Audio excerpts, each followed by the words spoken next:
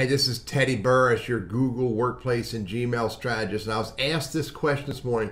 What's the difference between multiple choice grid and checkbox grid on Google Forms? I'm like, oh my golly, I love these. I'm going to show you how to use them.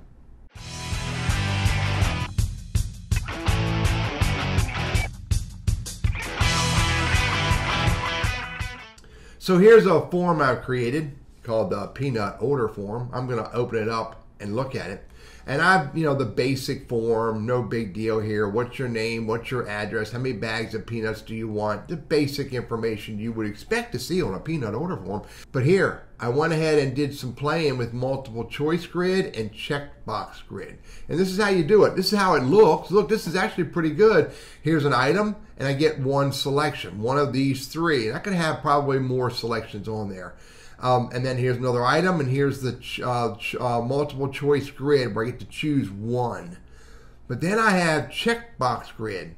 So I have my items, and I have the columns that I can select, and I can select multiple. In order to set them up, it's pretty easy. I'm going to click in the multiple choice grid.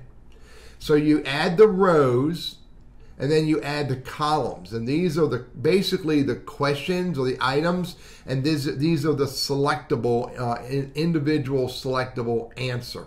So salted peanuts, I'm not a fan. I like them sometimes. I love them. Spicy peanuts the same way, and roasted peanuts the same way. And you'll see when I click off of it, that's how it shows.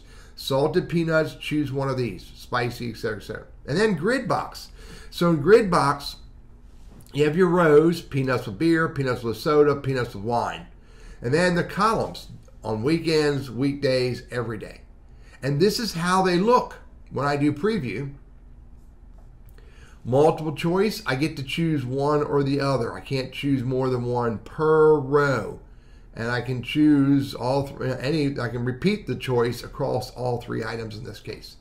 Grid box, I get to choose more than one option per row. I can choose all the options if I want to. And then I can make a decision. If I want to undo them, I can undo them.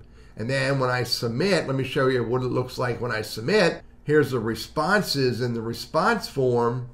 And you'll see, here's the multiple choice grid graphic. But if I want to go look at the data, go to the spreadsheet, because I always save it into a spreadsheet. And you'll see, here's the multiple choice grid where they chose one of three options. And here's the checkbox grid where I chose up to three answers. That's just because I put three options there, up to three answers for each checkbox grid. I've used multiple choice grid and even checkbox grid for some of the forms that I've set up for some of my clients to use, and they're really easy to set up, and they're very easy for the user to use and submit their responses to the Google form. The best way to get good at using these features of Google Forms is to go practice it. Set yourself up your own form, play around with multiple choice grid, see how many rows you can put, see how many columns you can put, and experiment. That's the best way to learn.